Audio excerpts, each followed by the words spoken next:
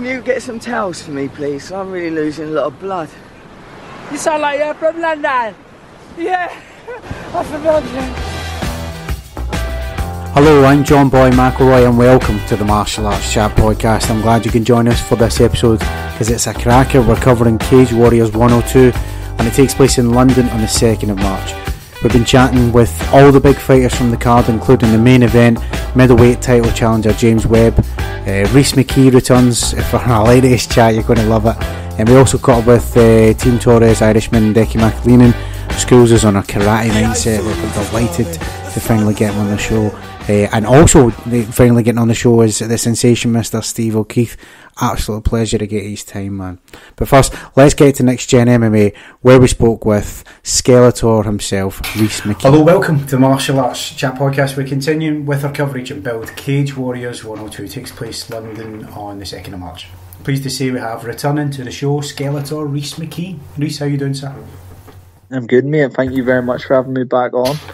Jamming, man. Last time we spoke, getting ready for Jefferson George, crafty striker, man. I saw wee bits and pieces in that fight with his kicking game, and when the two you threw down, man, you always look so relaxed, Rhys. Like, see, the fights I've seen in Batman, and then obviously more recently with George, like, that jab always finds a home. You just look loose and loosey-goosey and chilled. You always kind of been like, it's always been your style, mate.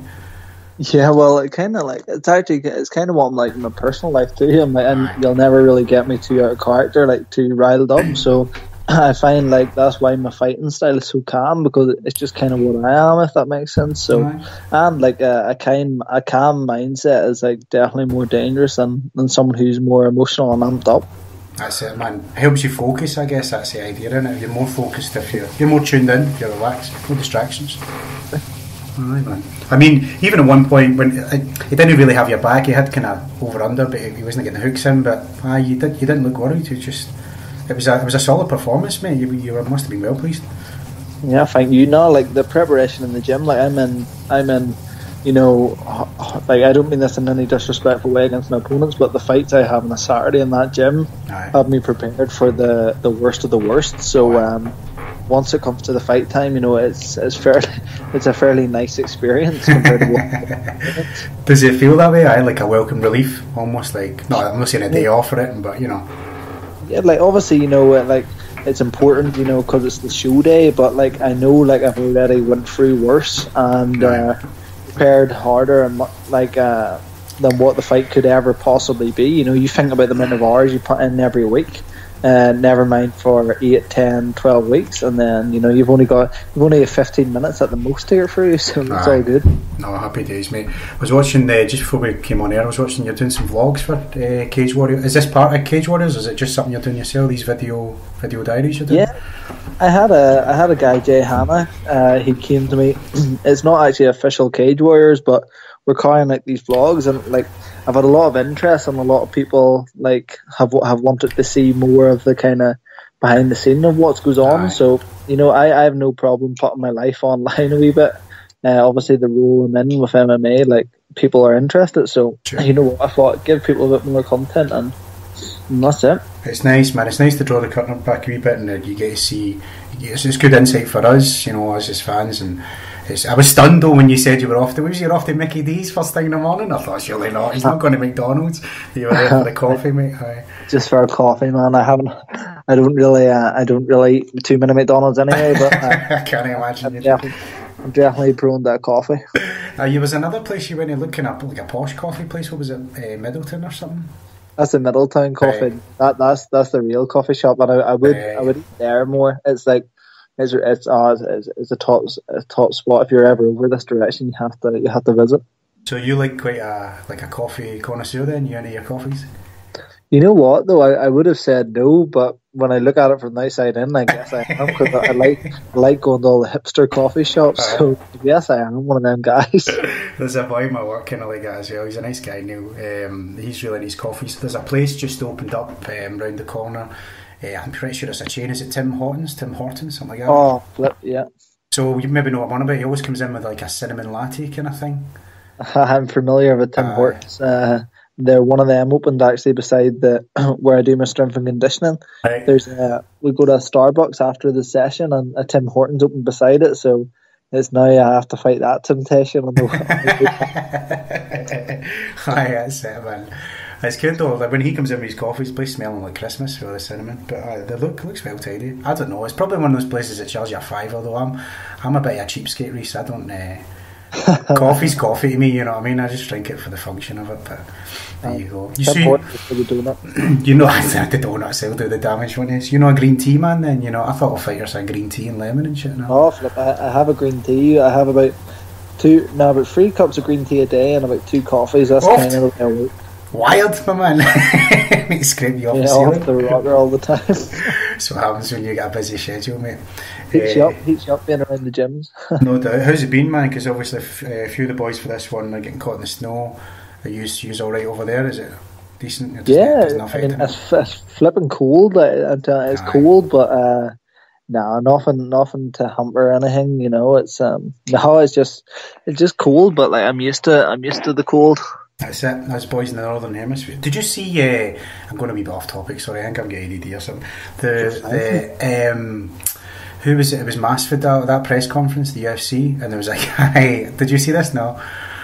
Just when we were talking about the weather, there was a guy asking Masvidal, "What do you think about Michael Bisping? Do you have more respect for him now that you've seen the weather in the UK?" And everybody was just like, "What?" And then he kind of waited for him to explain the question, and then he just asked it the same way, and the guy was like, "Yeah, I don't know what you're saying, bro." It's just such a fucking stupid question. That's a mad question. What was that not Mike Morgan that asked that? It was the guy. Is it World TV? What a question! How did he think of that? I don't know where he was meant to be going with this. I guess English people like to talk about the weather, maybe British people in general, I don't know, but that was a weird one, man. I was just scratching my head going, you're a big boy. Anyway. Well, that was his big chance. Well, he might be famous. I think he's went viral now, so went viral for the wrong reasons away. But, aye, man.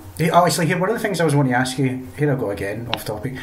We were doing a live show, and one of the things that comes up, like fan questions, who's got the worst tattoos? And the one that always comes to mind is who's your man who's got the Johnny Cash one?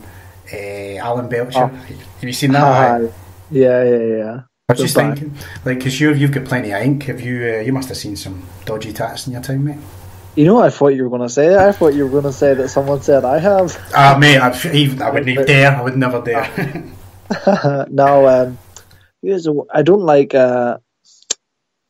Flip. I don't. What do you call? No, I don't like Brock Lesnar's for obvious reasons. Horrendous looking. I don't like Cody Garbrandt. Cody Garbrandt has the worst tattoos. Has got so many though, right? I think he's got like Lucky or something on his neck, or something grim, but it's just.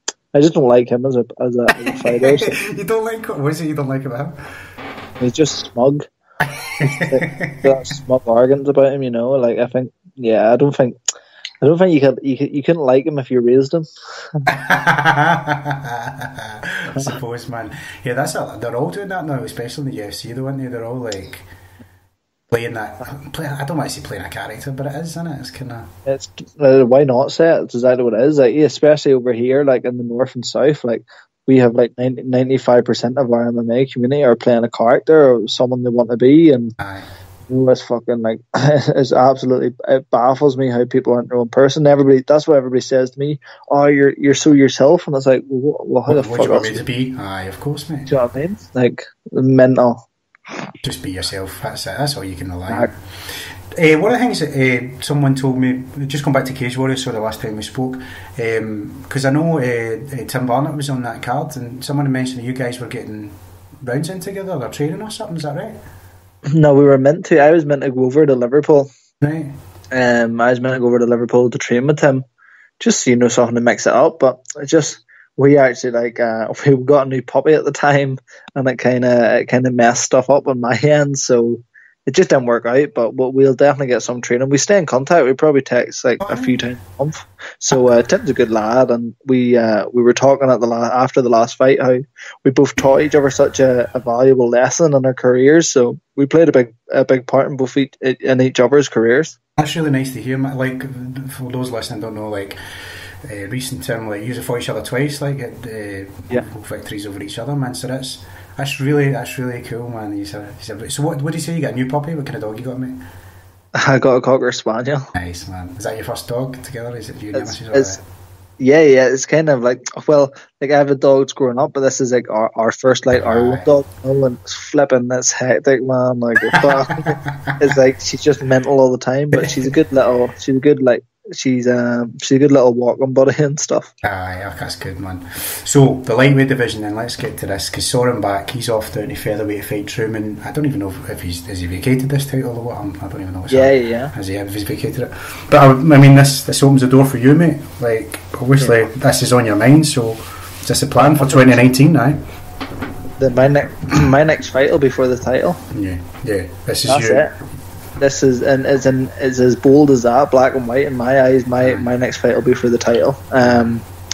If I go in here, and the way I see it going in my head, when that happens, like that they'll be screaming for me to have the belt, you know. So I'm very, very excited for this, and it's going to be a good night. And as you said, the lightweight division is wide open at the minute, so why not? Like, it seemed a bit odd that Back went down after that. What was it, Paddy Pimlet, wasn't it? That was a fight. I mean, Truman did well. Not a lot of people were picking him that I was speaking to in that fight for Lee. But I mean, it's, yeah, man, you're right. It does. It blows things wide open. Opens the door for guys like yourself. Terry Brazier's a guy that's on the Bellator card. And I was a fight I was looking to see you guys throw down again, obviously from your time in Cage Warriors. But I mean, you're no blowing smoke up your ass, mate. But you're the guy, man. You're the guy that steps in here. That's I totally see it, and I'm sure you're visualising it as well, for sure. Yeah, absolutely. I'm not sure in the I don't know, has anybody ever held the world title for Bama and Cage Warriors? I'm not too sure, but I would definitely like to play that card. As for I'll fight anybody in the division. I really don't like. It's not as if like they would have me fight for the belt and then I wouldn't defend it. Like Soren back, I think it's black and white that he's ducked Jack Grant. You know, when you're a champion, you can't be ducking fights. So I would happily take that role of being the champion that fights everyone. Do you got a preference of where you fight? I know you'll fight anyone, but it's in London. You don't care where it's at. No, I fought my last 5 fights have been in the UK, so I don't mind. But I'd like to fight in a European card, like a Copenhagen or where else they go. I'd like that too. So raise profile a wee bit. Aye, good man. That's tidy. Hey, let's get to Perry then, because we've not even spoke about him. Tidy striker in the MMA world. Let's just cut to the chase. How do you rate him, Rhys? What threats do you think he possesses? Yeah, he's good. He's tough. He's gritty. I don't think he's the cleanest. I don't think everything's as skillful as I can do it.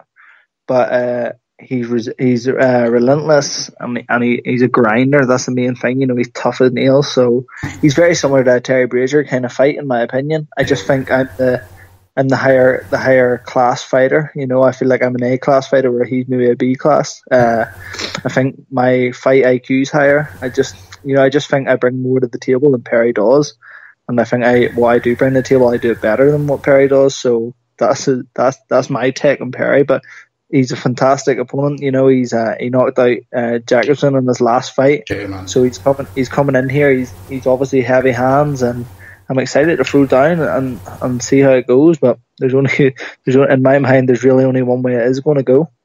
Awesome, man. I love hearing that. I love hearing folk visualise it.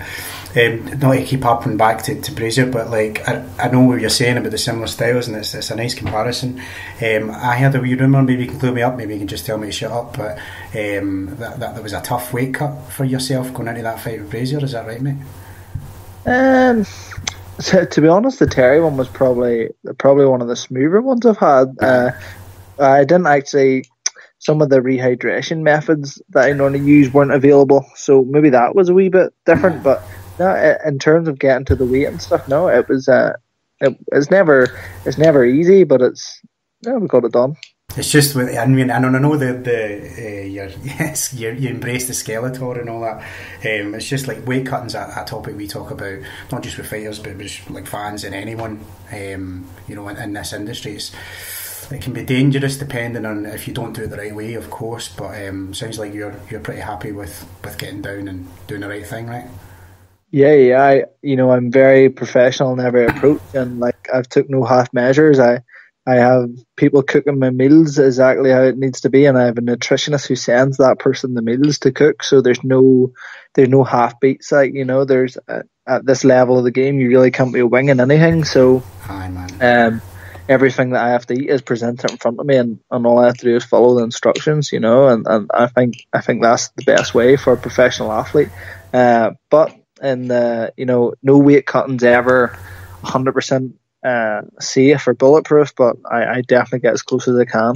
Oh, good stuff, man. It's good to hear, and it's going to be some scrap for sure. I'm really enjoying covering this journey of yours, Rhys. It's a pleasure to get you on, and I love watching you fight, mate. And it's just an honour, man. I love your stuff. Before I let you go, mate, I just want to offer you the floor and let you shout out sponsors, associates, family, friends, anyone you like, mate. It's all yours. Yeah, I'd just like to thank anybody listening, anybody who shows me support in any shape or form. Cage Warriors 102 is just another step closer to the end goal, and yeah, thanks to everybody supporting me on the way.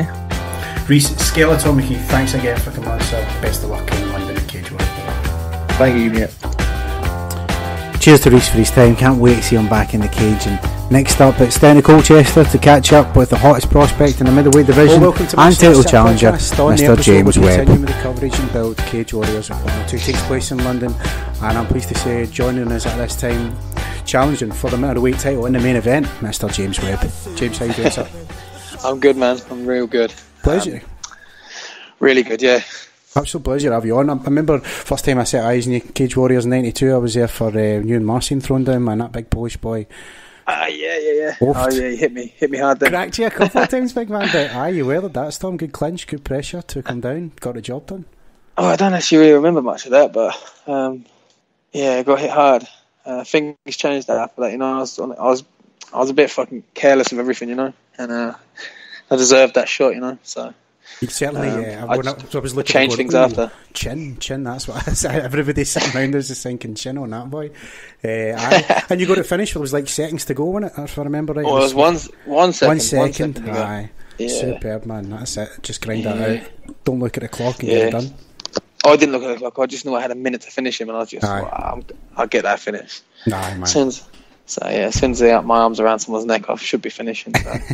Is that how you got involved in MMA? Was it a grappling background you came from? Mate? Yeah, I started doing some jiu-jitsu and then some kickboxing, and that just sort of like opened the doors, you know, to MMA. But I can't say like I was really set on doing it. I just used to just do the, you know, the training for fun, you know, and then obviously as you belt, like, I think I competed as a white belt a little bit, not too much, and then as a blue belt, purple belt, I competed a lot more, you know, because I started to like see the progression, start to win like English titles and British titles and IBJJF titles, and like at one point I believe I would have been one of the best guys at my weight, at my belt, in both blue and purple belts, you know, and I still think I'm actually as a brown at my weight, but you gotta have that mindset. But I haven't really competed much jiu-jitsu recently, you know, I haven't competed for over a year now, but that's something I look to get back into, because that's where I feel like I can deal with like the pressure better now, you know. I put myself through those situations of competing and all that, yeah. So is that what you call home? Is that Brazilian jiu-jitsu then? Is that the foundation for you, mate? No, not really, man. I just take it all. Oh yeah, anything, whatever, anything. That's it. That's what makes you boys. I can make anywhere my home. Alright, good for you, lad. Before we get into London, mate, and Cage Warriors, I know we were talking about Brazilian Jiu-Jitsu, but maybe just clues up on your early days, your young life. Was it martial arts growing up and that kind of thing, James? No, not really, man. Like, not too much. I used to just love playing football, like every kid, you know. Just always play football. That's all we ever did. And then, like, me and some school friends, like, used to feel like we were like on the wrong end of some other people sometimes. So like a few of us like joined like a boxing club, like not to box, just to do the fitness and just to like the discipline more than anything. Just to like, we just thought we could learn to protect ourselves better. We did that for a few years, and then as soon as like the sport come to my town, pretty much I was there training. So as soon as it hit Colchester, boom, I was on it. So you're from Colchester, so what would have been Colchester, London? Essex, yeah. So was it London? Was it a big crowd that came to town, or what was that? Will there be a big crowd? No, in I'm London? saying you're saying like when it came to your town, like was it a big show or was it just? I was talking about when jiu-jitsu come right, out. aye. Yeah. So then from there it just sort of like spiraled. As soon as I started, I committed to it full time. And I haven't stopped now. I haven't stopped since, and here I am. You've got the bug, mate. That's it. Aye, for sure. Yeah. Some journey, man. This Cage Warriors run's been nothing short of spectacular. Three finishes as well, right? Yeah. Momentum, man. I'm a sucker for that. Tell us all about it.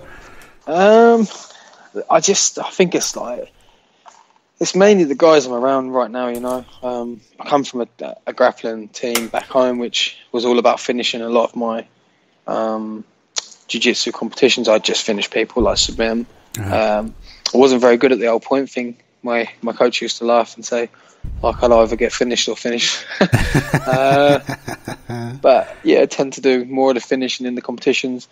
And then the same with MMA. Like, as I come over to Dublin and I train under Chris Fields and Tom King here, and they're both very similar mindset. It's all about finishing. Like, at the end of the day, like Chris says, like, if you're getting the decision, you're drawing technically. You're getting like 3 people are giving you the win.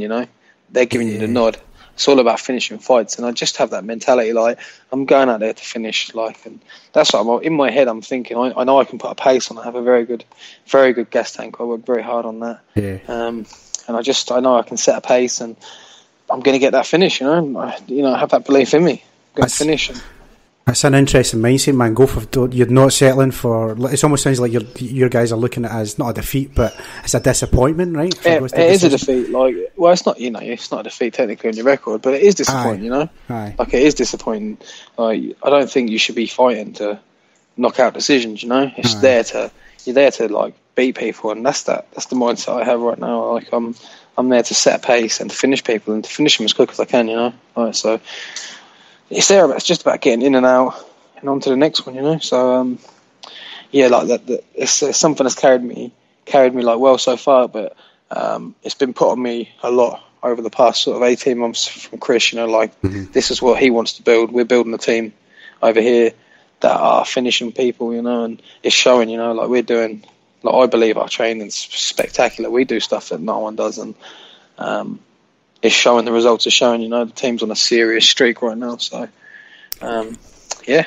Tell us a wee bit more about SBG Swords. So we've got. It sounds like you've got finishing moves and specialities in there, but maybe what's a typical day like? Because they're in Dublin, right? What's a typical day? We're in Dublin. Yeah, we're in North Dublin. Typical day. I mean, it depends who the typical day is for. I mean, for me, your typical day, like we're doing early morning training. Sort of around 10:30, 11:30 between them we're training. And then I'm not training again until the evening with them guys, I come over to another place it's in North Dublin still, very close to where we are, Malahide, to the Irish Strength Institute. And I'm here currently now. And these guys here, like, just completely break me for strength and conditioning, or my lifting, or my speed. Like, I'm just doing something constantly to improve myself. And then in the evening I'm back either for the striking or the BJJ, the normal sort of timetable classes. But I'm a big believer of doing the classes, like, even like good, I'm one of the more experienced guys in the class as well. Obviously Tom's a great black belt, really good black belt, but like, his classes would mainly consist of like white and blue belts, and if the odd purple, maybe the odd brown belt, but I'll still be there, like, because that's where you're getting good, that is where you're getting good. I think too many people like the option of just sparring, and there's no improvement there, no improvement whatsoever. So I'm always trying to better myself, always bettering my skill set. I don't believe I've shown half of my capability yet, I don't believe I have at all. And I'm always getting better. And because you're at like a sort of becoming to, I feel like there's getting a bit of momentum behind me. I feel like whatever gym I'm at, whether I be home in Essex or I'm here in Swords, like, the guys are here to beat you up. They're always trying to like get you. So the training's really good, man, very good. Sounds like its evolution is as kind of your motto here with. I mean, I love hearing that, man. I love hearing guys that, you know, high level, yet they'll still come in with the class. I'm a blue belt at Scottish Hit Squad, and like if I've got like Paul Craig or somebody around me, man, like, it just makes it so much better. You're giving back. You're making yourself improve, but you're giving back to us guys as well, man. It's true. Actually, someone said it to me yesterday, you know, and I was a bit taken back by it, you know, because I still see myself as a guy that, you know, turned up and started training. You know, I don't see it any different, but you know, people obviously see you being in classes as very different. So at the end of the day, like I said, like that's your bread and butter. That's what I'm improving. I'm improving like by doing different, like learning new techniques, sparring with different bodies. You know, like if we just met up every day at 11 o'clock and rolled hard or sparred, there's very, very, very, I think there's very little improvement going to be happening in your game. You know, because you're always looking for your A game. And I put my A game on when I'm doing my hard rounds against the pros, but when I'm like, you know, trying to like better myself and rolling against the guys that aren't like the same level belt, I'm trying different stuff. You know, that's where you have to do it. You know, so absolutely. I think that's a big part of my journey. You know, and I'll continue to do that. You know, I'll still be in the classes and I'll still be looking to get smashed. Looking to get smashed, that's it, mate. It sounds like you're out in Dublin quite a lot, but there's no Irish twang. They haven't got it yet, right? There's no. You sound all not really. I am still quite Essex. A lot of people from Essex think I have a little bit of a twang. But, really? You get shit for that? Yeah, sometimes. Yeah, just some words. I think I've been here nearly 3 years now. Though. I met Chris literally 3 years to this week. I met him, you know, and obviously he fell in love with me, and it's been like that ever since. So, I find that hilarious, man, because Robert Whiteford comes to mind. When he was in the UFC, he trained at an American top team a lot, and then when he was coming back, you're like, where the fuck's this American accent coming from, lad? Come on. It does happen. I do still get to go home, though. Like I'm actually flying home tomorrow. Right, I've been here the whole weekend. Been here since last week, so being the last week, so I'm actually going home tomorrow. But I'm not going home to rest or anything. I'm mainly going home to spend time with my girlfriend and my family. But I'll be training. I've got some savages back home where I am, so I'll be training for sure. So no easy work. Well, no doubt, but all of that stuff's important as well, though. Family, good people around you as well. Isn't it? Yeah, well, you know what? Like I've always pretty much done the same thing, going home and stuff. But I've just found this balance of happiness and like where I am in my life.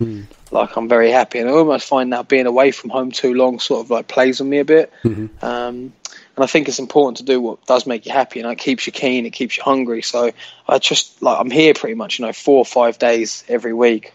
I come here, I break my balls here. I do every class I can. I do everything I get asked of me. Whatever Chris says do, I do, and I try and impress him and do more than that. And then I go home and realistically I get one rest day a week, but it's nice to have that rest day and be, for instance, me and Chris went out on Sunday, just travelling around Dublin for a little bit, but I can't ask that of him to spend the whole fucking day with me. He's got his own family. Yeah, so. At least when I go home, my girlfriend has to put up with me. She has to at least I've got someone to chat to. That's it, man. Chris Fields, though, he must be so important, not just in your corner and imagine in your MMA career. To tell us a wee bit about the housewife's choice. How important is he in your life, mate? Oh, massive part. Very, very grateful that I met him. I'm very grateful for how he took me on as well. He just he welcomed me from the beginning. So it was it couldn't have been any better for me, and he bends over backwards for me as well. He organises, he still sort of manages me almost. I suppose he fucking had enough of that, but he gets everything sorted for me. He sorts fucking sponsorships out for me. He sorts my training. He's the one who got me into the Irish Strength Institute right now. He got me in with these guys, and he bends over backwards for me. He lets me crash at his house now, because obviously the winter's fucking freezing out here. It's real cold, mate. And the gym's cold, man. I spent a few nights sleeping fully clothed. Yeah, believe it. Socks tucked into me, trousers. Yeah. Gloves on. Waking up freezing still. Yeah, I know. You think that thing's going to make a difference? It's barely, right? Makes no difference. But he'll bring me into his house, and he has no need to do that, So he's a massive part of what I'm doing. He's mainly the reason why I'm doing it at the moment, if I'm honest with you. Having him as a coach and a fucking very good friend is it's propelling me into what I see as it's going to be a fucking cracking future. So absolutely, I'm very grateful for him, and Tom as well, the other owner of SPG Swords. You know, like, I'm very grateful for him as well. He does, you know, he's there to smash me, and he's welcomed me as well. You know, like obviously, like Chris could see the benefit in it for him, but sometimes I see, like, I mean, I don't really compete jiu-jitsu under Tom. Like, I don't compete jiu-jitsu really, so there's not much benefit in it for him, you know. But he took me in, like, welcomed me. He's probably fed up of me too, though, you know. So. That's it, man. Shout out to both those guys, though. That's awesome. Yeah, no, they're great, and also back home as well. You know, like Alain Pozo, he's head of CR Essex. He's a big inspiration. You know, like he's that coach that, like, pushed me in this direction. He sort of said, like, that's where you have to go. You want to be good, go. Mm-hmm. He could see that nothing spectacular was going to happen around, like, the area, not the area that I was, but like how it was going. And he was like, if you want to be the best, go train with the best guys, and that's what I did. So as I've got a lot of respect for all three of them. They're guys that want to push you to be the best you can be. They let you do what you want. There's nothing worse than the coach that sort of tries to hold you back. I think it's more about them than the person you're going to train with, almost, you know. But I'm surrounded by guys that are like, go, better yourself, do this, do that, you know. Yeah, it's like it's people that probably, you know, see it in you and know the journey that you want to be on, and they're like pointing you in the right direction. Here's where you go, kind of thing. Aye, that's it. Yeah. Let's get to Thomas then, because both you boys going for this vacant middleweight crown. I'm sure you know about the Norwegian fighter, but maybe tell me how you rate him. What kind of threats do you think he possesses, mate? I think he's good. I think he's good, man. I do rate him. I think there's the threat everywhere, really. That's the beautiful thing about MMA. Like, I haven't really sort of singled out any areas where I think isn't a threat, you know? Like, you can get caught early, dropped and submitted. Fucking, there's like I'm very confident in my skill set, you know? Like, I don't believe I've actually showcased anything just yet, you know? How I sometimes can perform in the gym, I don't think I've shown in any fight just yet, you know? I think he's a very good fighter, but if I'm honest with you, like, I don't really focus too much on the fighter. I'm focused on me. I know I can throw hands. I know they're heavy, and I know I can grapple against anyone. And I'm very confident in that, you know. And I think if I can get to someone's back, I know that's over. So I'm just gonna work on my strengths. I'm gonna go out and do me. I'm not concerned with what he does. You know, I can't stop him doing anything. I can't stop him throwing anything. I'm just gonna do me. I'm gonna set that pace and go. That's it. That's all you can do, man. If you can impose your game on someone else, then it's your fight, innit? That's exactly. That's a mindset you got to have. It's going to be some scrap for sure, and no doubt. So you're just up the road, really. If it's London, Colchester. Yeah, I'm not too far. I'm only about 60 miles away. You bring a big support for what I remember last time was a lot of noise, man. Yeah, there'll be a lot of noise this time as well. I've sold those tickets. They've all gone. Nice. We're going to have a big crowd there. I think it'll probably be one of the biggest I've brought to Cage Warriors. And I'm very excited for it. I had the chat. I don't know if you know John Sloan. I had a chat with him the other day. I know John well, yeah. I am very excited for Cage Warriors 102. I just feel something magical is going to happen, you know. And I can't see how anyone's taking that belt off me. I will win that belt like this. I've never been more certain than anything, you know. Yeah. Like, as certain as I am going to die one day, I'm going to win that belt. That's awesome, man. That's superb. James, that's awesome, man. That's superb stuff, mate. I can't wait for a scrap, man, and everybody else is so excited. I can't wait for a scrap either. Especially after speaking to you now, man. That's cracking. Just one more business before I let you go, mate. I'll just offer you the floor. If you want to shout out sponsors or associates, family, friends, anyone you like, mate, it's all yours. Do you know what? Like, I've had the same sponsors on board for a while. They all know who they are. They're fantastic. I want to shout out the Irish Strength Institute, SPG Swords, and my friends and family, my partner, for looking out for me and making this journey worth it. That's it. Yeah, superb stuff, mate. James Webb, best of luck at London, my friend. I'll be down there. Thank you very much. Maybe get a chance to catch up in person, but in the meantime, thanks very much for coming on the show, brother. No problem, mate. Next time, can't wait to see how that one goes down. Up next is an amazing chat with Deccy McAleenan. I'd never spoken to the boy prior to this, but I got a chance to see him early doors, watch, I think it was his first pro fight back in the day at Headhunters, But excited to get him on the show, man, and this chat did not disappoint.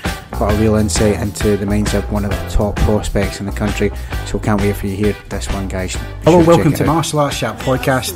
We'll continue with the coverage and build. Cage Warriors 102 takes place in London in the 2nd of March, and I'm pleased to say, joined at this time, Team Torres, BJJ fighter himself, Mr. Deccy McAleenan. Declan, how you doing, my friend? You alright? All good, yeah. All good, just back in training, so everything going good. Pleasure to get you on, man. I remember the first time I learnt to eyes you on you was Headhunters, man. Yeah. Aye. I was there to see Jerry Williamson, my man. He was ticking off a bucket list, getting an MMA. He had the bug, and there was some buzz for you, man. I remember sitting with folk and they were saying, "Oh, watch out for this boy." You were fighting the boy for higher level. I forget his name. Yeah, it's Sean, Alex Davison. Davison, that was the boy. It was Davison. Aye. But tidy, man, you got to finish, and I was like, "Oh, there's a boy for watching," and obviously I was like, "Oh, I'll keep an eye on his, see how his MMA career goes." We'll get to that in space, I'm sure. But maybe just if you could close up, Decky, just your journey into mixed martial arts. What made you want to do cage fighting for a living, mate? Cage fighting, huh?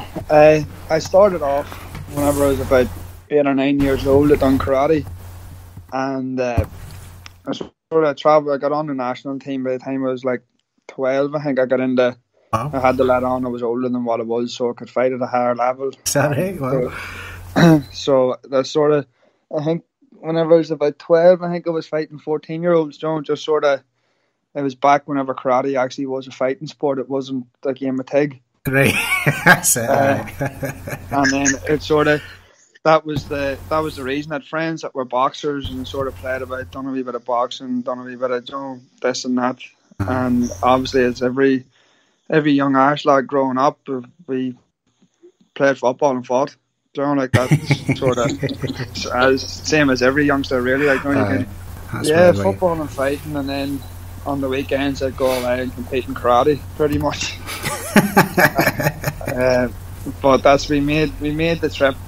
Well, my parents made the trip most weekdays to start off training in a wee club in Newry, and then whenever I got picked for the national team, then we would go to Dublin a couple of times a week to do my training down there, which was like an hour's drive away, and then an hour there and an hour home, which I done pretty much from I was like 12 or 13 up until I was maybe 15 or 16. And then, as I said, just went away, traveled, got to travel the world and fight in Japan and everything. That's amazing, man. Doing karate. So you got to see the world at such a young age as well, man. Yeah, got to travel, got to experience. Like the only continent that wasn't on was Australia. Wow. With John, like that was. I never fought in America, but I got to go there. But that was just sort of my life. Was growing up was just all about sort of fighting, fighting sports. And as I said, like it was kind of like my life. Like we went to America on holidays and we seen a wee place, like a wee martial arts place, and I ended up on holidays in Florida, going getting my parents to stop to take me in so I could train. From like such a young age, like it's just sort of all I sort of knew and done. That's amazing, man, because most kids are going to Florida with their parents. They're going to Disneyland, and you're going to Florida like to look for a martial arts school as a kid. Yeah. That's amazing. Yeah, we went we did do everything, but we went away to the beach, and on the way to one of the big beaches, I spotted something and tortured them the whole time just to take me back. Yeah. And then we got back in, and then they let me train there and let me do whatever, So it was good, like. And then obviously it was always the good thing, like karate we used to fight with wee cotton mitts and wee small mitts and no shin guards. Oh yeah, I'm saying it sounds painful. If all you've got is just knuckle wraps, is that right? Yeah, that's the done the wee cotton mitts, and then they turned the cotton mitts. They done away with them then, and then they got us like MMA puffy gloves, done the 6 or 7 ounce gloves. Oh, aye. They were kind of like them, but the padding used to be terrible. So you used to be able to like get your knuckles, like push the padding back and get your knuckles so you're still hitting with your fist, like. Oh yeah, here. It was just the fun of the sport, like. It used to be good, like. It used to be fun, but then I went to Japan. The second time was it was really, really like a game. It wasn't a fight. And just throughout the years, the more and more they've tried to push it to the Olympics. Yeah, that's. It turned into a game of tag, pretty much. Right. So I would have always, like, even though the more we would have went. The further into it would have went, I would always tried to stop the fight at the start by body kicks, because if you had to knock someone out, you would have got disqualified, but you could get away with stopping them with body shots. So you would have got DQ'd if you I guess the name of the game is to strike people, right? But you'd have got DQ'd for KOs? Knocking someone out. Whoa. Yeah, because it was semi-contact. Right, I see, But then with the body shots, it's kind of your own job to harden your own core, you know, that sort of way. Aye. So you get away with emptying them whenever it came to body shots. So I'd have been out to try and stop them with a body shot, or get 8. If you get 8 points clear, the fight was stopped as well. Like, so if you go like 8-0 or 10-2 or something, as soon as you go 8 points clear, the fight's over. So towards the end, I could only really stop people by getting 8 points clear of them, because they started getting that strict that you couldn't even drop someone with a body shot. Crazy, man. So I was brutal. So they started putting like more pads that we had to wear body shields and not allowed to hit the body and stuff. Not allowed to drive the kicks in and stuff. So I was fighting in Japan. I think I was fighting a German boy. I was beaten 2 or 3-0, and then I was constantly trying to finish the fight. Trying to get clear of the fight. Yeah. And he got a couple of points. He got a couple of points back, and then I think he was winning 4-3. It must have been 3-0. So then he was winning 4-3 and just run away from me. So what I would have done in the past was have tried to clean him and then get disqualified and be like, well, I didn't lose because you're lying in a heap, like, you know? Yeah, your conscience is clear then, eh? Yeah. So this time I didn't. So I didn't want to be that fella that's, you know, there's him again, like, because I was sort of known for it, like. I didn't want to be that one, like, oh, there's him again doing it. So I tried to talk to him. I tried to do everything. I tried to get him to fight. You know, to try and fight, like, to see what he would do. And then I just pretty much came to sort of the conclusion in my head, look, this isn't for me. There's no point hurting someone just because, you know, he's playing the game. If I try and hurt him, I'm not playing the game. You know, that's what it is. Aye. Was the change because of the Olympics? Is that why the rules changed? Yeah, they're trying. They're doing everything to try and get it away. Like, because it used to be great. I used to come home and, you know, you might get a broken nose or broken ribs or broke someone's nose or broke something. You know, like, and had a fight. Like, you know, you would have been sore. Like, which is what you want. Like, don't you? If you're doing a fighting sport, you want to do it right. Fight. Exactly. Aye. So I played about with the idea of like doing boxing, because one of my friends was a very good amateur boxer, and like the level of amateur boxing in Ireland is very, very high as well. So I played about with that idea, and then I thought of it, and then I was like, that's still, I don't think it's enough. Like, I didn't think it was enough. Like, so I was like, what's the only thing, if I lose a fight, because boxing can be corrupt as well, and karate was very corrupt. I was like, if I lose a fight, I want it to fall on my shoulders, no one else's. So I was like, fuck it, I'll try MMA, because if I can't submit someone, knock someone out, stop someone, like, there's so many ways to win the fight. Yeah. That if I can't do it, it should just rob me with a decision. Tough shit, that's my fault. So like, I should have been able to stop the person. Yeah.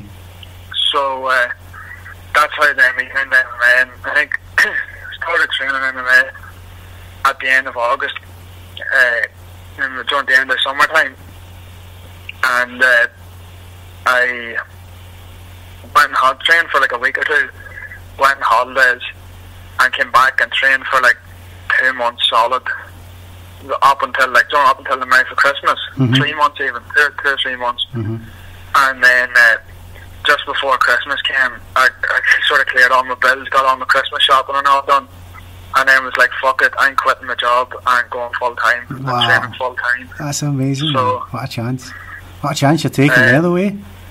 Yeah, this is whenever I was 18 or 19, like, so I was another Egypt with a sort of goal in my head that this is what I'm going to make my career out of, you know. So like, I obviously assigned on the dole, and they would send you on different wee courses to do, so they would. And I'll never forget that. The thing that sticks out in my head is I think I was 5 or 6 months training, and a couple of months on the dole, and I was in a course, and I was telling the woman in the course, it's like, so what are you going to do? And so someone was like, well, I want to get back, and I'm going to be a joiner. And then someone else, I've worked in the building site my whole life, I want to be a taxi driver or something. Something yeah. like that will come out.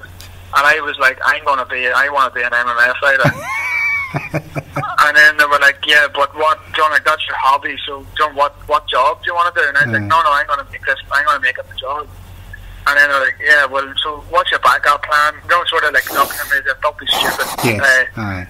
What's your backup plan? You're trying to be, probably trying to be cool, you're trying to go in front of everyone on the course. What's your backup plan? And I was like, I honestly don't have one. And then they were like, well, you have to do this. And I was like, I would rather completely invest myself into this. So whenever I'm 32 or 33 or 34, whenever I decide to call it a day, I'm not that easy sitting in the pub going, I could have done this and I could have done that. No regrets. I can honestly say, whenever I'm 33 or 34, I can go back to school, get whatever qualifications I need, and go and work on a building site. But whenever I'm that age, I can't decide, no, I'm going to give MMA a go. So I just cut all ties and said, fuck it, I'll go for it. That's amazing. And then a couple of years into it, I was going to get my shorts picked up for one of my fights. And the boys in the wee printing shop 2 doors down from the gym were giving off that they couldn't get someone to work part-time hours. Right. And I was like, I'll do it. So they gave me a job where I was doing like 4 hours a day on my time. So like I could go in, train in the morning, get showered in the gym, and then walk 2 doors down and go to work. And then come out of work. Ideal. Do you know?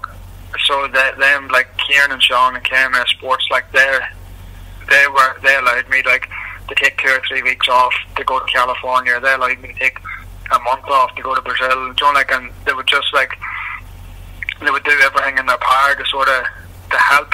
You know, like, as well as, yes, obviously they were my bosses and that, but I was blessed to get 2 boys that were, Sean was very, very like good at judo, and a very high level at judo, and Kearney was he was high up the Irish League, playing football over here. Right. So both of them know what, sort of... They're of the same mindset as you, it sounds like. Yeah, they were like, yes, we're happy to help, as much as we can help you, we'll help you. Aye. So like, it was an absolute blessing, like, and then I worked with them right up until May last year.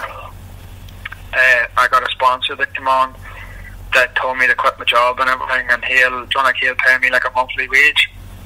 But that was full of false promises. That fell through after a while. So now just the boys in the gym have been letting me take the personal training and letting me do wee bits about the gym. So therefore, like, now I'm making a good wage and I'm in the gym doing my own thing. That's great, man. What a great story. I love to hear that you've stuck to your dream, and everybody's life throws obstacles their way, doesn't it? But yeah, man, it's how you deal with that. That's what makes you who you are, man. That's it, like, definitely, and that's like nothing's going to faze me. Like, I'm going to, like, people have sit back and yap about things and give off about things. Like, I just sort of take it on the chin and get on with it. We'll deal with what's in front of us. You can't control other people, and you can't control anything. That's why, like, I like fighting. I like being in control, and that's what brought me to MMA. It gave me the most control that if I wasn't able to do something. And with a pedigree of martial arts behind you as well, man, that stands you in good stead for sure. Yeah, John, like, I can say, like, that's my fault. That's yes, people are going to get out and blame referees and blame judges and blame this and blame that there, but at the end of the day, you're the fighter and you're the person that should have the capabilities of finishing that fight.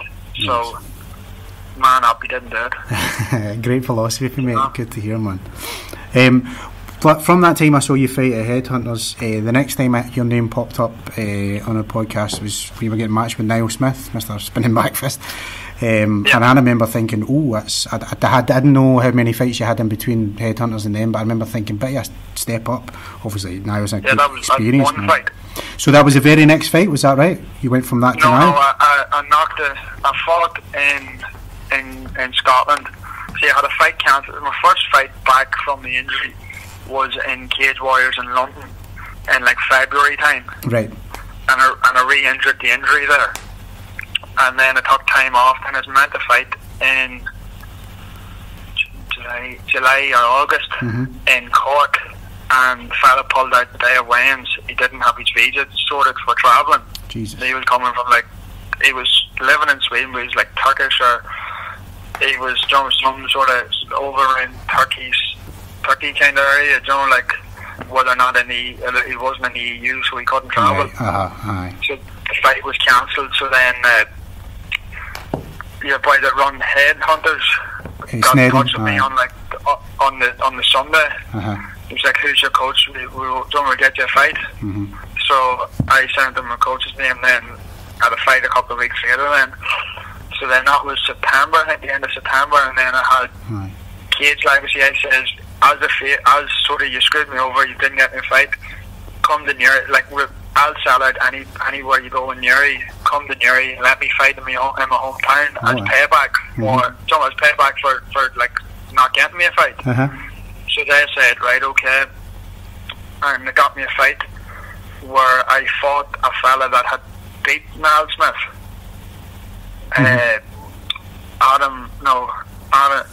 Gustav. He's fighting in Bellator now. Right. He's fighting, and I knocked him out with a flying knee. Nice.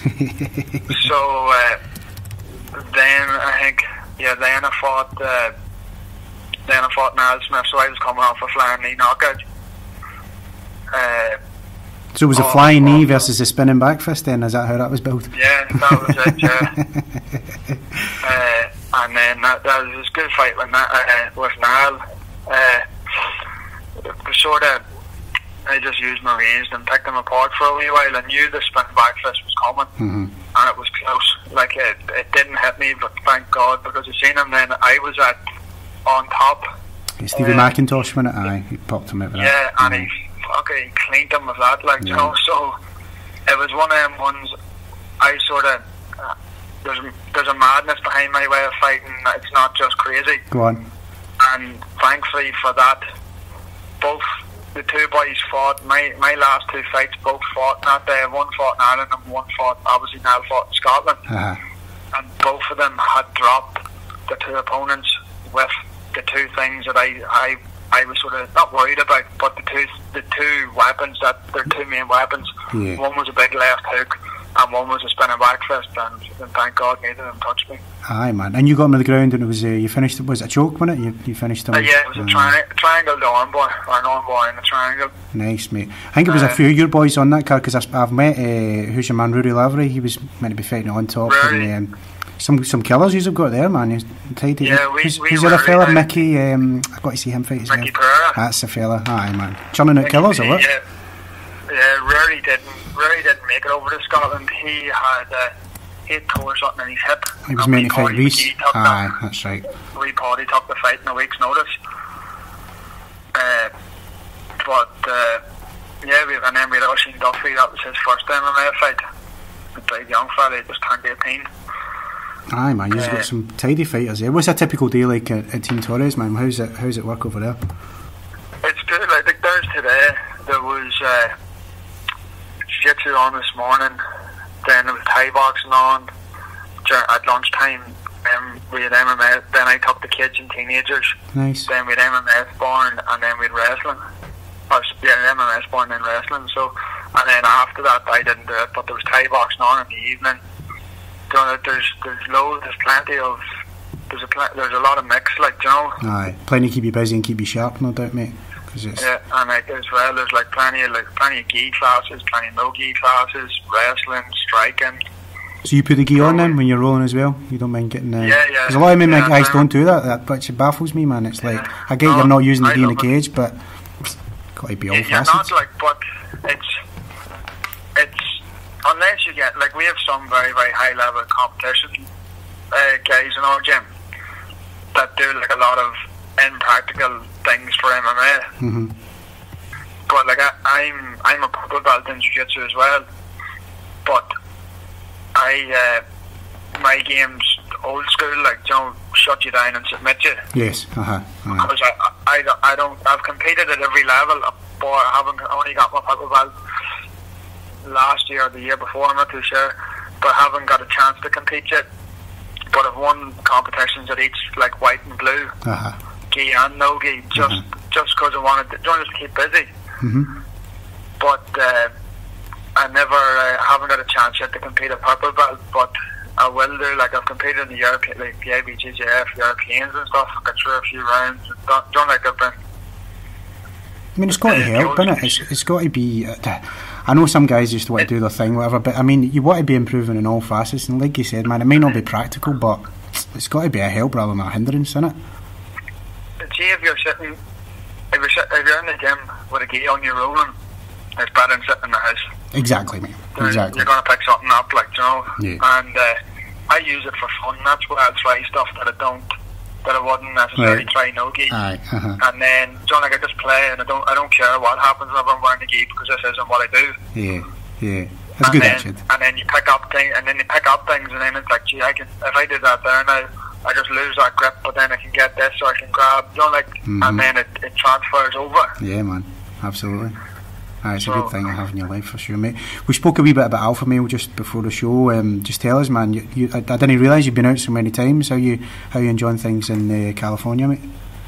Yeah, the first thing is it's a lot better the weather now. We were running about under 20 degrees, like the sunshine. So I came home the first night I was home, it was really snowing, so it was like everything was froze.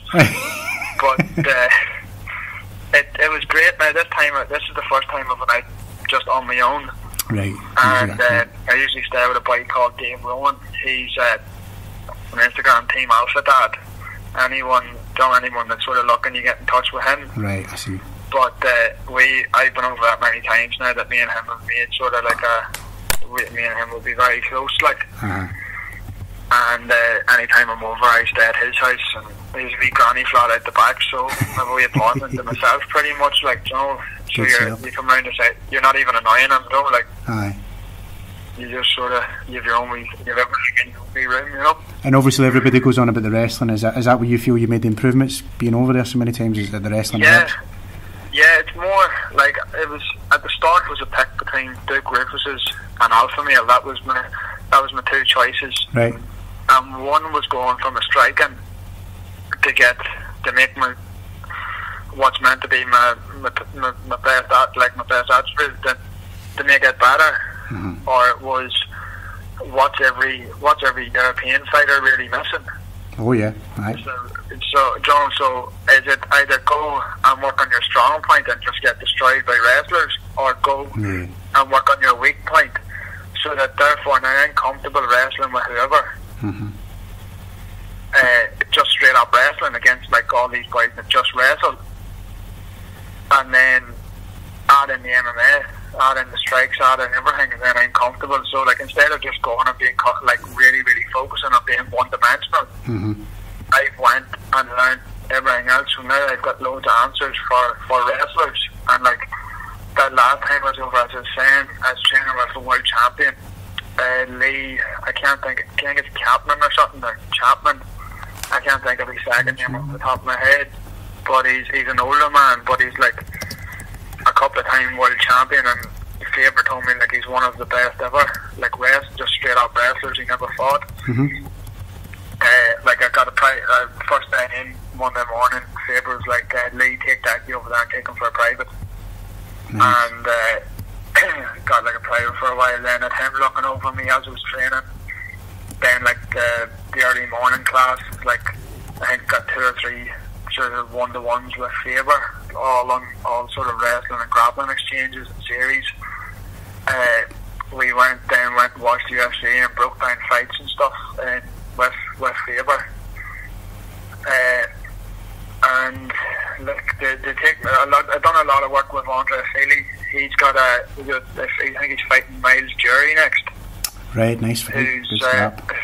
Who'd be a tall sort of striker. Oh, right.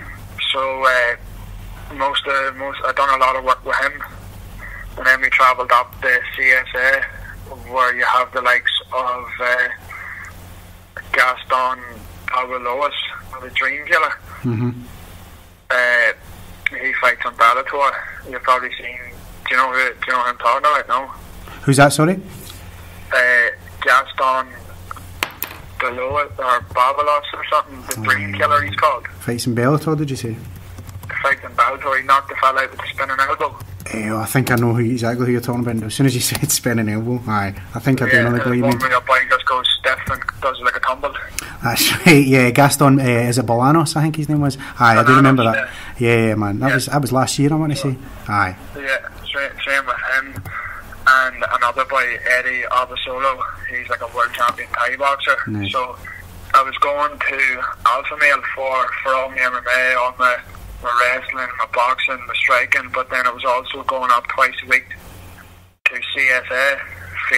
Andre Feely would take me up, and we would get like our straight up kickboxing, Thai boxing, sparring and training up there as well. So it was great. Like I really did get a mix of everything. Like on some of the days, it's maybe doing 5 sessions a day. Like. That's amazing, man. You're doing all the right things, kid. You want to evolve in this game, don't you? And if you can absorb it, be a sponge, man. That's what it is at this stage. Be a sponge. That's exactly what it is. Like, don't be afraid to learn. Like. Yeah, man. And I like what you said about, do I want to sharpen the tools that I've already got, or do I want to, beef up my toolbox with different things, especially with wrestling. That's a big thing in the UK, man. You're right. Like it's I was going to say lacking. That's for want of a better word in the UK. Yeah. It's something. That's even like Nad was over whenever I was there. Nad Naramani. Naramani, aye, I know Naramani. Aye, he was over there. I've done a bit of training with him before I came home as well. But it's good, like, because you're training with players. Like my training was with Nad, with Darren Elkins, bit of striking with Josh Emmett, Andre Feely. Like there's 4 very, very good fucking featherweights in the UFC. Oh, aye. Do you know, like, so who else do you want to train with? And like coming now to moving up to getting, like, there's not going to be much difference in my opposition in Cage Warriors. It's not as if I could fight bums. Like the fella I fought in Scotland, he was coming off a knockout and he had fought Cage Warriors as well. Right. It's just the were smaller shows, but I was still fighting ranked opponents. Everyone that I fought was above me. So it's not as if I was one of these boys that was fighting someone 0-0 and 0-2. And as you said with Niall Smith had 10 pro fights or 11 pro fights. Yeah, man. And I had 3. Aye. Big step up. But that, like, as I said, I have a lifetime of training behind me. So like, same as this next fight, this fella has a lot of fights, but I'm confident in my abilities and my sort of lifetime of training. Like, I've nearly 17 or 18 years of experience.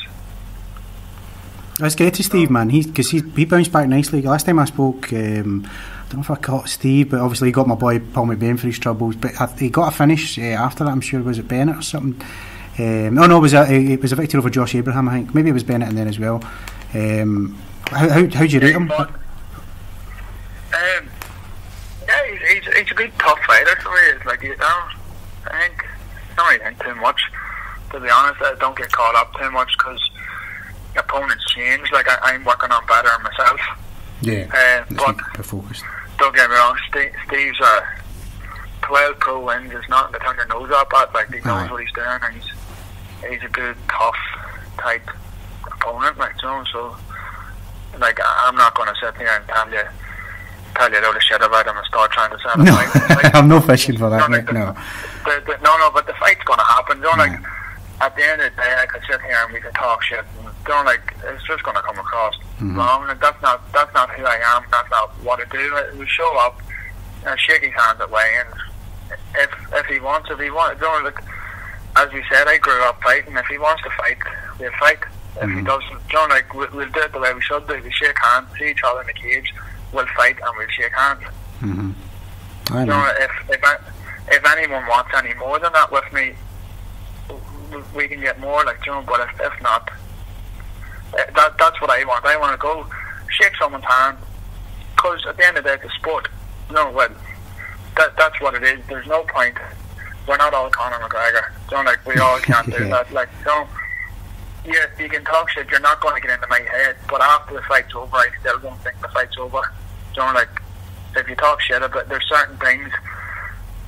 if you talk shit and bring up that they're not finished with the sport, you know, whenever you start bringing people's families, people's countries, people's everything in, that a fight in a cage doesn't settle it.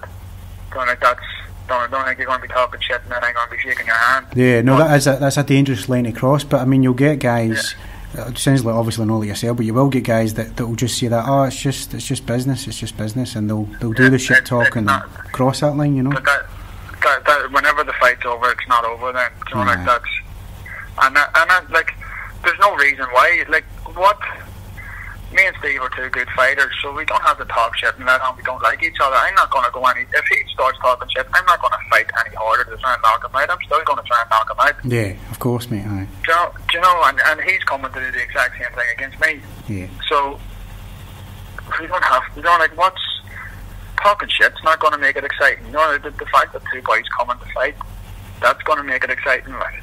To play devil's advocate, I suppose you could say it maybe going to bring more outside eyes if two guys are talking shit. For you know what I mean, like for casual fans, but post clips of his knockouts and post clips of mine. Aye. And if you follow my social media, I'm never talking bad about anyone else. I'm 100% focused on my goal and my dream. Mm-hmm. I don't need to badmouth anyone else to make my dream any better. Mm-hmm. You know, so I'll post stuff about me and post clips of my training and stuff. And like, if you don't get excited with some of my knockouts, it doesn't, like, they speak for themselves. They don't need badmouthing someone else. Yeah. They'll just post it up, and you know, like the countdown's on, like the fight's on. It's going to happen, and that's what's good about me. I have proper fans. They're not wannabes. They're not this. They respect. Like, they're not going to start talking shit about him and trying to like jump on the bandwagon and stuff. The dudes sort of, they know what they're talking about, and they enjoy fighting. But at the end of the day, they know there's two people that's coming out to fight. It's not their job to put him down. Aye, absolutely, mate. Oh, well said, lad. I hate to ask fighters to look too far ahead, but if you get this W, man, that's 6 in the trot, 3 in Cage Warriors. What would you be looking to get at 2019 if you get the victory here? If I get the victory, I want to get Dana White Contender Series is something I want to get on. Nice. If not, maybe another fight or two in Cage Warriors to try and get the belt. If we're not going down the route of going to America, I want the Cage Warriors belt. If I can fast track it and get the Contender Series or something, mm-hmm. I want that. Like. So will you have your eye on this Truman Sorenbach fight then coming up? Yes, yeah. He's moved down from lightweight, though, right? He's vacated this. Yeah, I've seen that. That's a good fight. Like two good tough fighters. Like mm-hmm. Dean done well to win that belt. Why, for sure. And Sorenbach's no joke, man. He's some grappler. Yeah, very, very good. But Truman surprised me as well. I thought I had Aidan Lee winning the fight. I think a lot of people did, mate. We did a wee thing with the media with Severe MMA and that was the pick. That was the pick going into that fight. It was going to be Aidan Lee's contest, but it's MMA, man. He's done well. He showed his nerve and he showed his skills, so congrats, like, well done to him. Oh, good scrap. Fair play. Well, Deccy, it's been an absolute pleasure to get your time here in Martial Arts Chat. Just one more thing before I let you go, pal. I just want to give you the chance to shout out sponsors, associates, family, friends, anyone you like, mate. It's all yours. Yeah, just as always, a shout out to family, close friends, and of course my wife. It's the first time she let me go away as her husband. You know, every other time it's just been a boyfriend. Right. So it's the first time I've been getting away as a married, you know, as a married man. Then the sponsors, you have DM Meats, the wee butchers in Newry, Kieran Markey, Neil Grayman, the hairdresser. I have Yannick McGee Nutrition. He's a sort of high-level nutritionist. Right Fitness, all the boys, Team Torres, Newry Muay Thai, Team Alpha Male, the unit in Belfast, and North South Carpentry. Just all everyone that helped me along the way. Main Sport Consultancy. I don't have to make a list, so don't forget anyone. And KMS Sports, the boys at KMS Sports as well. That's awesome, man. It's been a pleasure. If I missed anyone, I'm sorry. And thanks. You get so many people that love you, mate. That's what it is. And I'm enjoying watching your fights, and I'm enjoying this wee journey of following your body of work, mate. It's an absolute pleasure to get you on. Best of luck at London, my friend, and and we'll need Thank you you. back on again soon, buddy. Yeah, just let me know. Thank you for having me. Thanks very much. Finally on the show, we wrap up with the guy I've been trying to get on for a while actually, and I'm delighted he's finally here. Former foe, Mr. Conor McGregor. It's Steve the Spartan. Hello, welcome to the Martial Arts Chat podcast. Continuing with the coverage. A build. Cage Warriors 102 takes place in London the 2nd of March. And I'm delighted to say we're joined at this time by the Spartan, Steve O'Keefe. Stephen, how are you doing, sir? I'm good, John, thank you. Thank you for having me on. Absolute pleasure, mate. Absolute pleasure. And before we get into Cage Warriors and all the good stuff, it's coming up. Maybe just if we can turn the clock back a wee bit. Actually, I was going to go right back to the start, but we were speaking just a wee bit before. The first time I set eyes on you was I was a chubby guy doing Muay Thai at the Grip House, and one of the boys that I was training with was like, "Oh, I should check out Cage Warriors. Our man Dean Riley's fighting on it," and you were the guy that choked him out, and that was that. Yeah, I enjoyed that fight. It was, I bet. I think it was like 53 seconds. It was quick, man. But a funny story comes with that one, actually. I kind of really misjudged my warm-up time, and a couple of fights they moved the break, and then a couple of fights got pulled from the card. Right. So I was watching one of my friends fight, and then someone said, "Oh, why aren't you warming up?" I was like, "Well, I've got a few fights there." Like, no, you're next. Holy shit. Oh no! I literally had one fight. When my mate's fight finished, I had one more fight, and then I was on. So I kind of ran upstairs and got ready. I weren't even warm, and the adrenaline just hit the roof. So yeah, it was an interesting one, that one. Oh man, like I would be panicking if it was. Obviously, I'm an amateur, right? I would be panicking if that's me. You just got to roll with it, I guess, right at that point. Yeah. I kind of had something in my head that I was going to do, which was what I finished the fight with. To be honest. I know Dean throws some really good straight shots, so I was kind of trying to anticipate the shot to try and get the head and arm choke, but I managed to get it up against the cage, I think, in the end, and I kind of threw him with it. But yeah, that's one of my favourite actual finishes. I enjoyed that. Happy days, man. But let's go right back to the start, because I was reading somewhere you started off Taekwondo. Was that your traditional martial arts growing up? Tell us a wee bit about that, mate. Yeah, so I started Taekwondo in primary school. I think I was like year 5 in primary school. Right, well. Maybe 8 or 9. And I started that and kind of run with that all the way through to kind of my late teens, really. I was on the national squad, but it wasn't an Olympic sport at the time, or it just started to become. And yeah, it went really well. I won world championships and at junior and senior level, so it's I still try to incorporate a lot of that into my maybe not training, but I seem to pull off a lot of flashy kicks and sparring. Yeah, man, because I grew up in Taekwondo as well. I've seen those 360 turning kicks you do and stuff, and man, it brings a smile on my face when I see people for proper techniques, you know. I'm gonna catch one of them one day. I think the closest one I was the one I was closest to catching was Artem. When I fought Artem, and I was like, I felt the end of his nose. Right. It was that beginning of the second round, but the way the camera panned round, you couldn't actually see it properly. Right. But I remember Josh Palmer, the commentator, said that was like an inch away from getting knocked out, because it would have as well, because the way his hands were down too. Yeah. If you do, that's it, man. Like, people can have a go at Taekwondo, but it's legit techniques connect, and it's lights out. Do you know what I mean? I did Taekwondo. I started at 10. I was quite similar. I sort of chucked it when I was 17.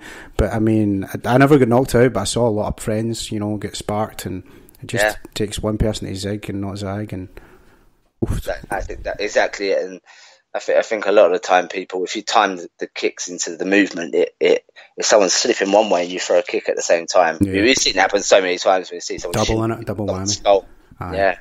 Aye, good times, man. So where does MMA come into your life then, mate? How does Taekwondo graduate into this crazy world of MMA? I didn't start MMA until I was 23. I went through a phase of when I finished doing martial arts, and I moved out of London, moved down to Kent. I started playing football. I played football at a reasonable level, and then I just got bored of football. I couldn't stand the people. I couldn't stand the players. Like it just wasn't the right environment for me, man. What was it you couldn't stand about it? It was just like I don't know, like the way people the the way people used to talk to me on the football pitch, I couldn't take it. Say things and they were getting away with it. That's probably what was it? No, they weren't getting away with it. That was the so yeah, I got sent off every single season at least once, and decided it wasn't for me. You know, like you can stand in the cage with someone and beat the crap out of each other for 15 minutes, and then do you know what I mean? There's no even in the big fights where there's a lot of build up and people shake hands afterwards and it's all good, you know. You're playing a football pitch on a Saturday or Sunday morning and people are trying to kill you and they're calling you all sorts, you know. I know, it's crazy, man. What exactly? What a weird existence. Like, there's probably more abuse from fans at a football game than there would be at any MMA fight I've ever seen. So I love it. I was playing football for a few seasons and got bored of that, and then I just started hitting the gym, really lifting. And then a main gym opened near my house. I joined that, and kind of rest is history, really. Just started training. I think within 6 months I had my first amateur fight, and then a few months after that I had my second amateur fight, and then I couldn't get any more amateur. This was back in 2010, so I couldn't get any more amateur fights. Obviously it wasn't as like the standards weren't there like it is today. And then I ended up fighting Diego Vital as my pro debut, and he was already 5-0. So I ended up fighting him for like a title because no one else would fight him, and I lost in the second round to a rear naked. I think I was still a jiu-jitsu white belt at the time, and he was a purple belt, and I ended up getting choked. And well, to be honest, it wasn't even the choke. It wasn't even across my throat. It was across my chin. But I was so gassed that I couldn't breathe anyway. Those are the worst, man. When you tap and you're gassed, it's just like, fuck. That's it. There was lessons learnt there, you know. Like I came in, I was too big. I weren't fit enough. I didn't really learn those lessons in my amateur career, which is obviously good these days that people have so many amateur fights. But when I was amateur, I think the first fight was like a minute. The second one was like 40 seconds, you know. So that's not what you want at all, man. You want as much cage time as possible at Army, don't you? Yeah, definitely. My guys go for like 15 amateur fights, you know. I think it's great.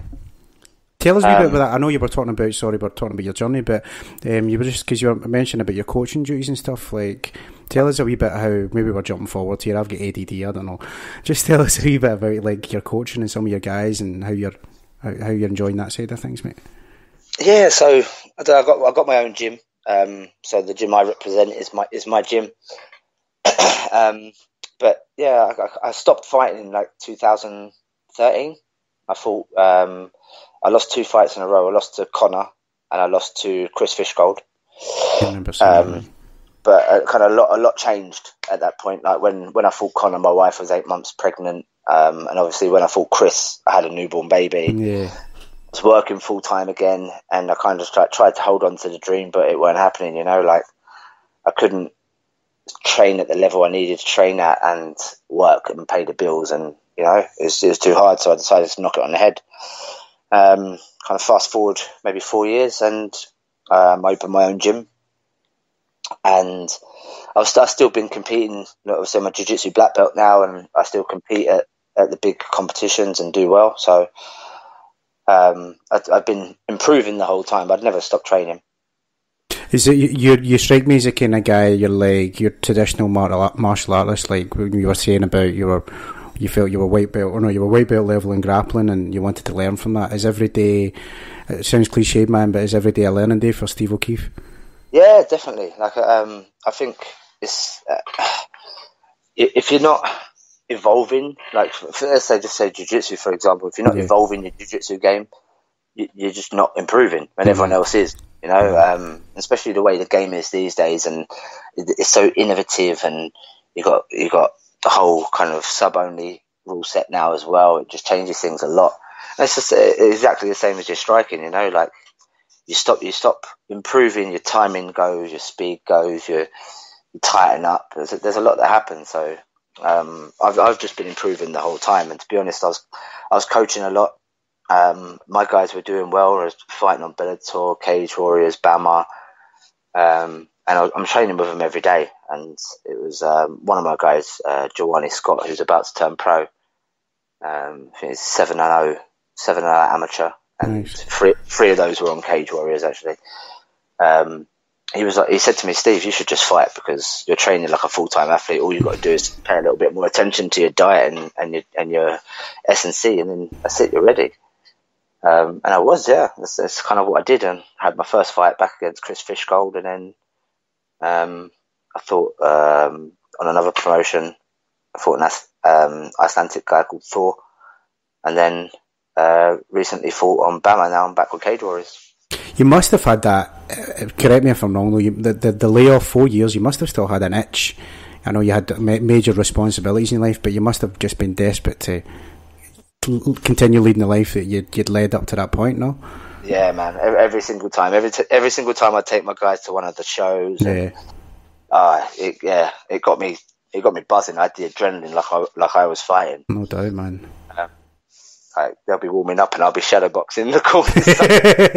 I believe it, man. It never goes, man. It never goes. Yeah. And I'm glad I'm back now. And like I'm 32. But like even like I said back then, like maybe a couple of years ago, just before I started back, I was looking at the lightweight division. And I was like, yeah, I could probably beat these guys now, let alone after 8 weeks of getting ready. Yeah. So yeah, it's good to be back, and I'm the best fighter I've ever been now. So. It's exciting. Awesome, man. I remember I was watching that fight, your return, because I'm sure you opened up with like it was like a spinning.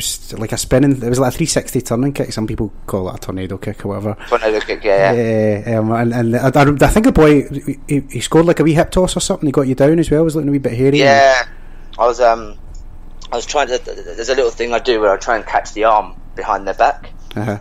Against the cage, and I was kind of leaning into it too much, and I felt my hips go over. I was like, oh shit, I better drop my hips back. he popped it on quick, and I was on the way over. I was like, Steve, you're an idiot.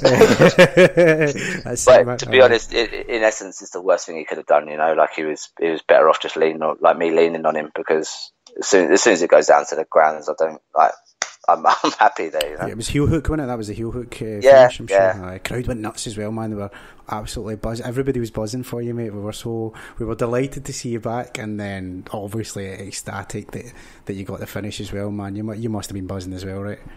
Yeah, I come to finish fights, you know. It's obviously there's a lot of kind of nerves and anxiety going into that fight, kind of questioning whether I'm ready or not. But I just know, I think your kind of confidence comes in your preparation, right? If you know you've done as much as you can, then there's nothing else you can actually be worried or anxious about, right? If you've trained as hard as you can, regardless of your situation, if you're working full time and you're getting all the training you can outside of that. I think that was my problem before. Like I was working full time, but I was making excuses for myself. Like back when I was fighting Connor and Chris, and I was like, I'm too tired, I can't make training, or I'm going to get to training late, so I don't go. And it's like I could have trained full time if I woke up at 4 a.m. and went training at 8 p.m, you know. But but life gets in the way. But I think just now the difference is I probably work harder now than I ever did before. But now it's a little bit easier because I'm obviously have my gym. Yeah. And it's just my work ethic is different. I don't want to ever be in that position again, you know. Fair play, man. That's really honest of you. I appreciate you sharing with us. You mentioned Connor a couple of times. Obviously, you got to share the cage with him. At that time, mate, I believe it was like a title eliminator. You boys were yeah. Was that right? It was me and him, and the winner would have fought for the title, and obviously, he won, and then fought for the title, and then won the lightweight belt not long after, didn't he? How did you rate him when you were sharing the cage with him? How did you rate his skills? Man, back then I could have beat him, but obviously he's a phenomenal athlete now. But I think back then I had what was needed to beat him, and I don't think he wasn't nowhere near as good as he is now. I definitely had the skills to do it. I just didn't. My mind went in the right place, you know. Like I said, I wasn't confident. I remember doing me and him done a radio interview on MMA Junkie, and I think that day. John Jones was fighting somebody, so Dana White was on, and Dana White was asked about the fight with me and Connor as well. And I remember Connor's interview, and he sounded so confident. And obviously, I'm telling everybody I'm confident, but in my head, I'm like, shit, no, right. I'm not ready for this. And even when I watch the fight now, I hate to watch it because when I see myself walking down to the cage. It's not like I'm not there, you know. I'm not there. I'm not ready. I'm not myself. So, like he's a phenomenal athlete, isn't he? Like you can't knock him for his effort. Oh, he could just sit back and do nothing now, couldn't he? But he will keep taking fights that challenge him. Maybe he won't anymore. Maybe he take the fights that make him money. But like to go fight Nate, and then lose, and then do it again, and then go fight Mayweather, and you know, like he puts himself there. Definitely does, man. Aye, he puts himself out there, and that's just testament to a great fighter. You know what I mean? Just like he's a guy who wants to fight, martial artist or otherwise. He wants to scrap, and that's what folk love seeing. Do you know what I mean? Exactly. No, I hate asking this next question, Steve, because I hate asking guys to look far ahead. We'll maybe get to Jai and what threats you think he possesses, but also if you can give me your thoughts maybe after Jai, because we've got the start of 2019 here. Just tell me maybe also what the future holds for you, mate. I'm not looking past Jai. He's a challenge. He is a challenger. I've been looking for that in a fight, to be honest with you. The reason I went from Cage Warriors to Bama is because I weren't getting the fight that I wanted, which was Soren back, and I was told that I couldn't fight Soren back. So I was like, okay, well, that's the only fight that I want because he's the guy, right? Mm-hmm. So I went to Bama and I did the same thing. I was meant to be fighting Rhys McKee a few times. That didn't happen, and I ended up fighting Martin Harris on Bama.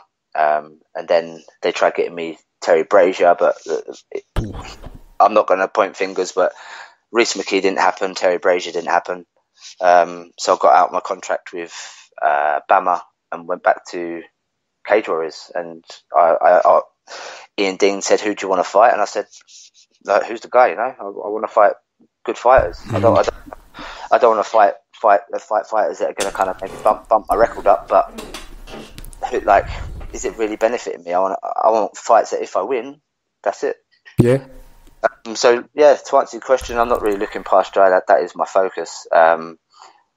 But if in a few fights' time I'm still winning, then there's only one place I want to go, you know. And it's not really for like I could have signed with Bellator already, and it's not a bad shout, you know. You look at the card last night; it was all right. Fuck yeah, man. And when I'm looking at Tim Wilde fighting Primus on the Birmingham card, I'm like, shit, like. I'd fight Primus. Like, it's not an easy fight for anybody, but I'd want that fight. Yeah, man. Absolutely. Whets the appetite, doesn't it? Yeah, definitely. I was in Hawaii when Primus and Chandler fought, and that was a great fight. Yeah, as well. man. Some scrap. You were out in Hawaii. What was out there? Was it a holiday or are you training? No, I had one of my guys on the card on the. Oh, right. I see.